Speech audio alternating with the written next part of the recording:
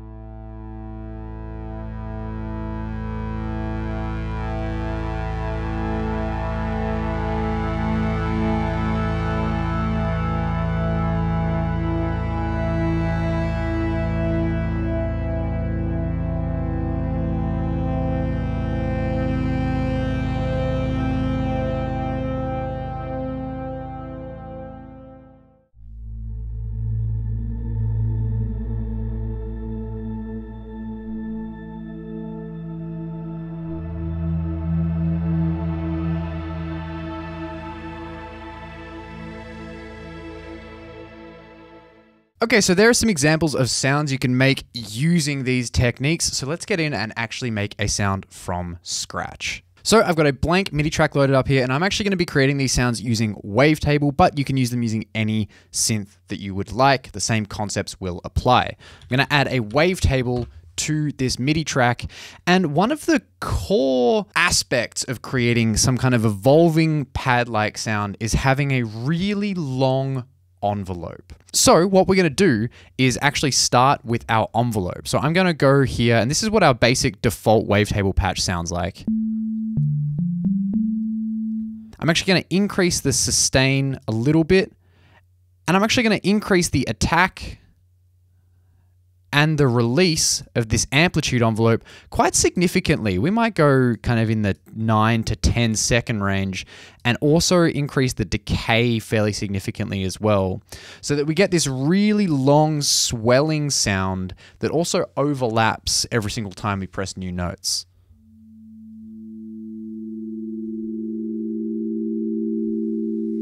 And it takes a while for it to fade out as well. Now we can adjust these amplitude envelope parameters to our liking. I might reduce the sustain a little bit as well, maybe reduce the decay slightly too, and we can adjust this further on later down the line too. Next thing we want to do is choose a basic starting oscillator. Now in Wavetable, and the reason that I've chosen Wavetable for this is that we get access to Wavetable oscillators, which by default are much more applicable to this kind of sound design than typical waveforms like sawtooth waves and square waves and stuff like that. You could of course set this to a sawtooth wave, which would sound like this.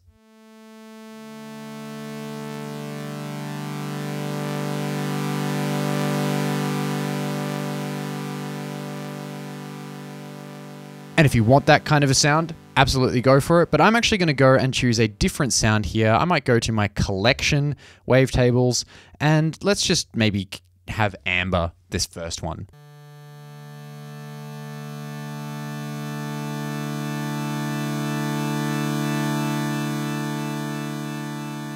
So it's still got that higher end harmonic content. Sounds a little bit metallic, but we can potentially change that later on down the line. But it's got a lot of interesting aspects A lot of interesting waves in this wavetable here. The next thing we're gonna do is add some more movement to the sound. So what I'm actually gonna do is grab another envelope. I'm gonna use envelope 2 here, and I'm gonna map envelope 2 to the movement of oscillator 1's wavetable position. I'm gonna do this by going over to my matrix and selecting oscillator 1 position right here. That should show up in my matrix on the right.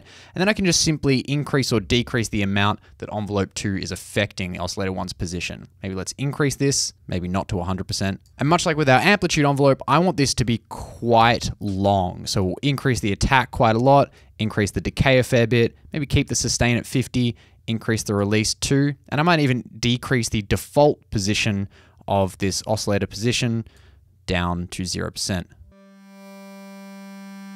Let's increase the attack even more. And we're already starting to get something that's a bit more evolving.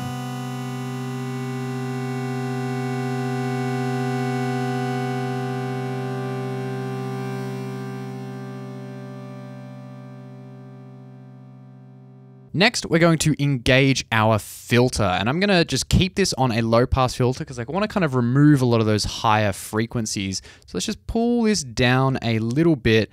And then again, we just wanna add some movement to this filter. So you could use envelope 2 if you've already got that going on, or you could use envelope 3. In this particular instance, I'm actually just gonna use envelope 3. So we have another envelope here, and I'm gonna map envelope 3 to the filter frequency cutoff of filter 1 here. So same thing, select filter frequency cutoff 1, go to my matrix, and now go to envelope 3 and increase the amount that envelope 3 is affecting filter 1's frequency right here. Once we've done that, go back to envelope 3, and now we can adjust the parameters yet again. So I'm gonna increase the attack quite significantly. I'm gonna decrease the sustain actually down quite a lot, maybe all the way to 0%. We can see how that sounds. Again, increase the attack, increase the decay, and I'm gonna increase the release here as well. Because we have such a long attack and decay, I actually want a longer release so that because we also have a long release on the amplitude envelope, the filter doesn't cut off immediately as soon as I release the key. And this helps to create a bit more of a natural evolving sound regardless of the length of the notes that we press.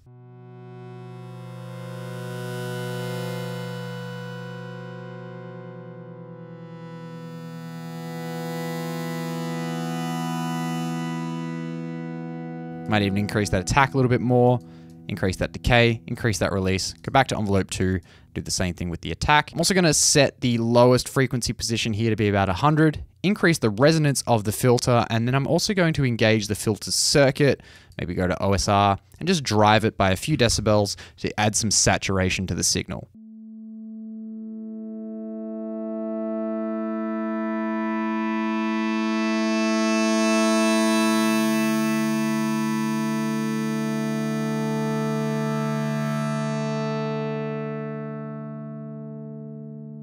Now we get to start adding some extra stuff to this synth. Notice we haven't even added any audio effects yet. I'm actually gonna go to my Unison mode in the bottom right-hand corner, and I can select any of these Unison modes. Potentially for this one, I might want the shimmer Unison mode. I'm gonna increase the voices a fair bit, maybe up to 6, and keep the amount maybe around 20 to 30%.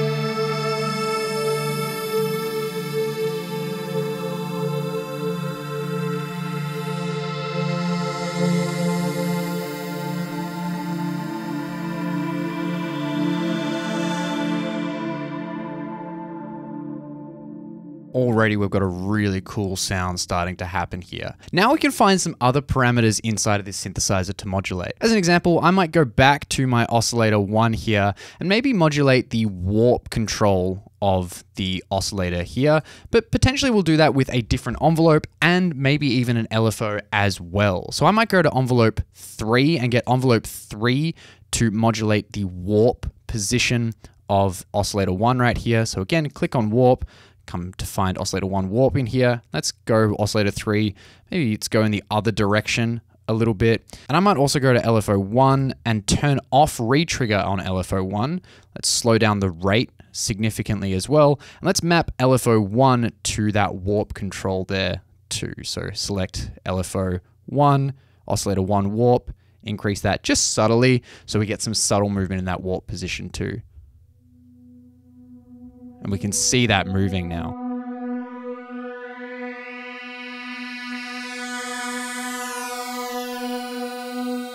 And this can be quite intense, so maybe turn it down a little bit if you want to.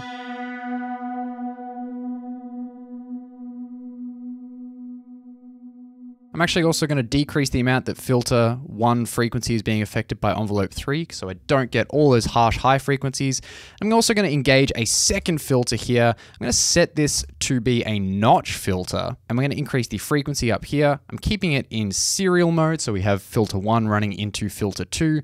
Then I might even engage the filter circuit on filter number 2 here, increase the drive by about 3 dB. I'm going to turn down my volume here to compensate a little bit as well. Maybe go down to -12. And again, we're going to add some movement to filter 2's frequency position here. I might do this with envelope 2 now, as well as maybe add some movement with LFO1 as well. So we get some more weird movement going on there.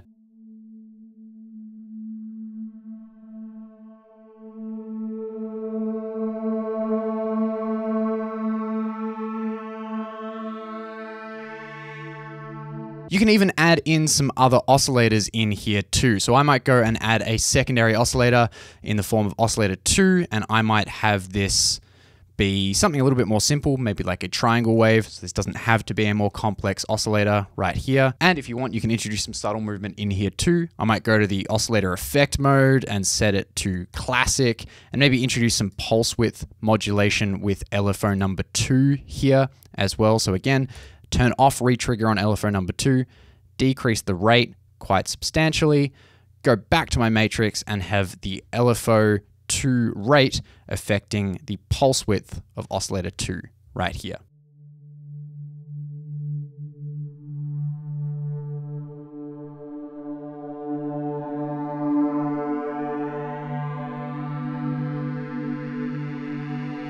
And another nice thing to be able to do is add in a sub oscillator as well. So we get a nice low rumbling tone. And I'm going to do this with the sub oscillator over the left right here. Just engage that. I don't even need to change the gain or the tone. Might increase the tone a little bit. And I'm just going to keep it on -1 octave so that we have a third oscillator that's playing an octave below the incoming MIDI note.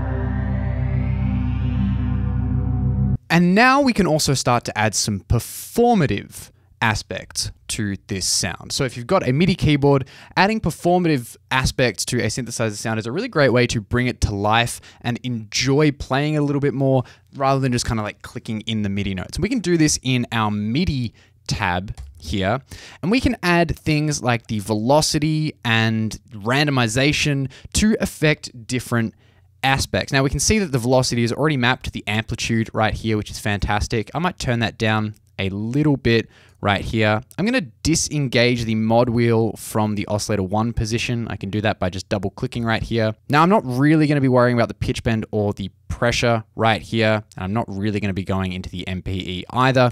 But of course you can if you would like to. But now we can do things like maybe have the velocity affect the position of the filter frequency. So I could pull down the filter frequency even more and make it so that a harder velocity opens up the filter a little bit more.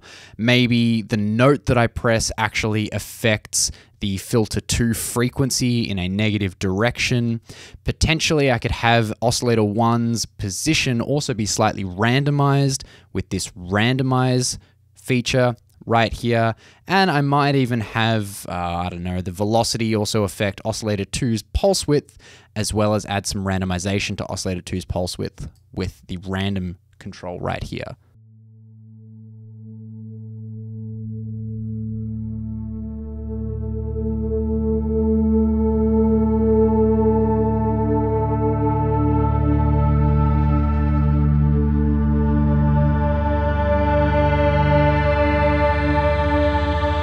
Another nice thing to do here is also attach the timing of the envelopes to, say, the velocity as well. So I can do this by either attaching the time control here, the global time control, to the velocity, which is just an easy way of doing this. Otherwise, you can go and attach the attack time of each of the individual envelopes to this velocity as well. So if I increase this, actually I need to decrease that instead so that a higher velocity means a faster time.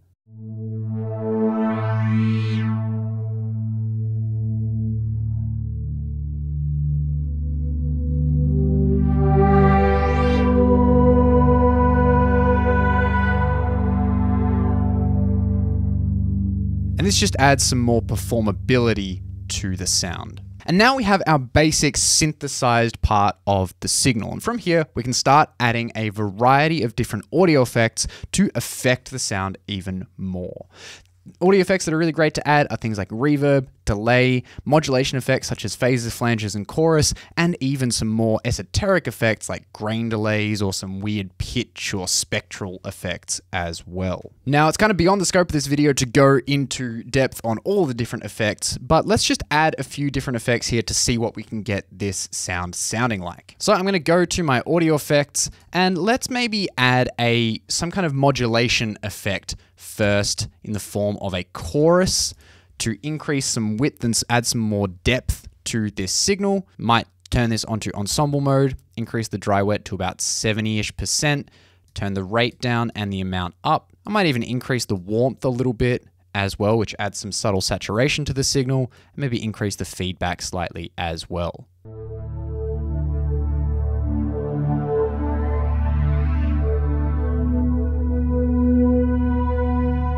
That chorus is really nice, and now let's add a phaser flanger after that, which we can see already adds some really nice movement to the signal. If we play a note,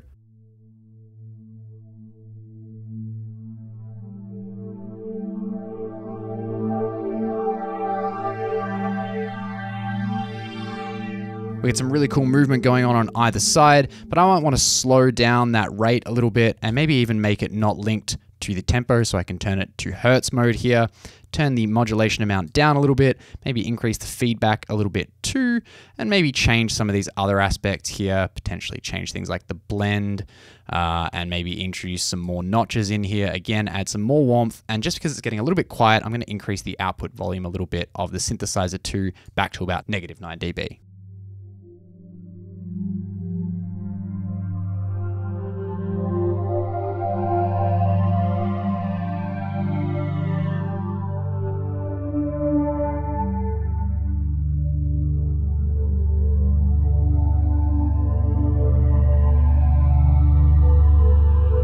Next, we can start to play around with some more time-based audio effects, things like delay and reverb. If I come here and let's add a echo to start with, one of Ableton Live's echo devices. And of course, you could play around with the parameters here, or if you didn't really know where to start, you could just start with some echo presets. I might click on this little button right here, my hot swap button, go back to my audio effects, go back to delay and loop, and under echo, we can find some kind of echo preset. Maybe if I go to vintage delay or modulated delay and go to something like analog collapse or backdoor, let's try both of these.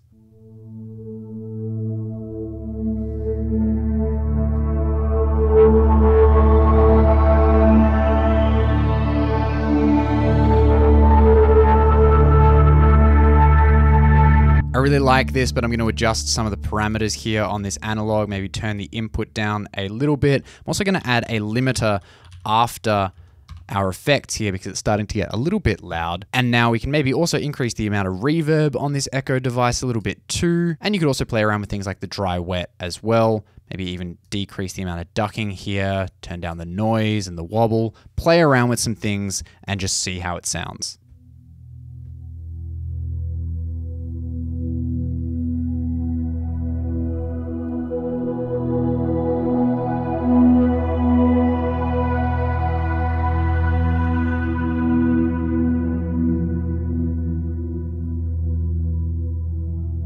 Next up, let's add a reverb. I'm going to use Ableton Live's hybrid reverb here. Let's go down to reverb and resonance and grab a hybrid reverb. And again, you can play around with some different parameters here. You can start with a preset, or a really good way to start with creating some really interesting sounds, things that I like to go to the algorithm mode here and select the shimmer mode, increase the decay quite a bit. We'll turn down the dry wet just a little bit as well, turn up the shimmer amount, and we'll change the blend so that it's mostly towards the shimmer here, but we still have a little bit of this other stuff going on, and then maybe just go into here and maybe choose bigger spaces and find a bigger kind of reverby sound. And now let's hear how this sounds like.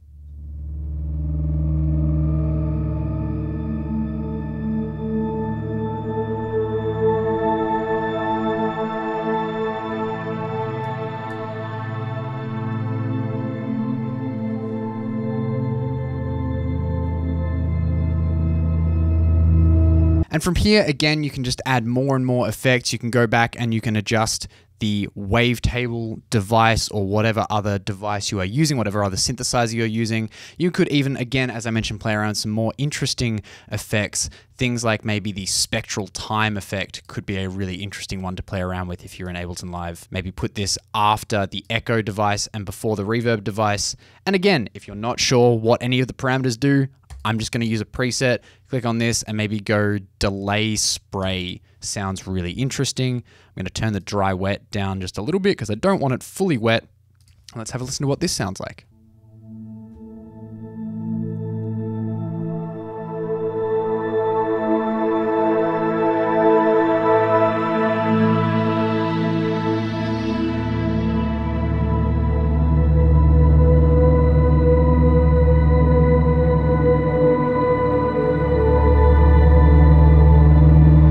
Now, once you've got your sound, if you want to add some more performability to it, one of the things you can do is select all the devices in here. So click on the limiter at the end, hold down Shift, scroll back and select the Wavetable. Now with all of your devices selected, right click and click on Group. And this will add them all to an instrument rack. Now, this is really great as a way of saving all of these devices together as a preset, but it's also a really great way of adding some extra performability to a sound in the form of macros. So what we could do here is find parameters that you might want to commonly tweak, things like the filter frequency, and I can right click on this and map it to macro 1. And now I can see all of my macros here on the left-hand side, and all these do are just allow me really quick access to potentially commonly used controls inside of this particular preset. Now, macros is a whole other video, but this is just a really great way to add some extra performability to your sound. I'm going to go ahead and create some macros here for this particular rack so that when you download it, it's got a bunch of macros already mapped to it. But for the sake of ease, let's just show you how to save this preset once you've designed it. So what you probably want to do is just collapse all of these instruments and effects right here by going over to the left and clicking on the Show Hide Devices button. And now we're going to rename our instrument rack. I can right click on the title bar and I can go to rename, and I might call this MT for Martin dash, I don't know, let's give it some kind of interesting name like Pushing Stars. I have no idea. And now what you want to do is simply come down to the little save icon right here, and you can save the preset. Or if you have a place where you'd like to save all of your presets, such as in the user library, you can go to your user library in the browser, and you can just simply click and drag this device into there, click enter, and it will save your device as a preset that you can load up in any session from then on out. So I went and changed a few things, added a bunch of macros, cleaned up the sound a little bit, and here is our final result.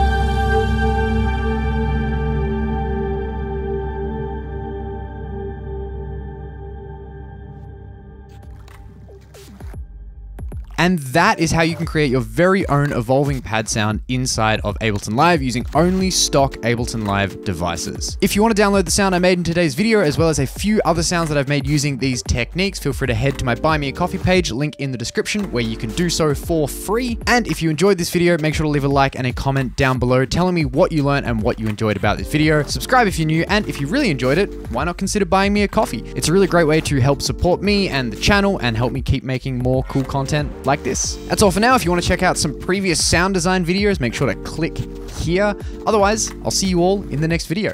Have a good one.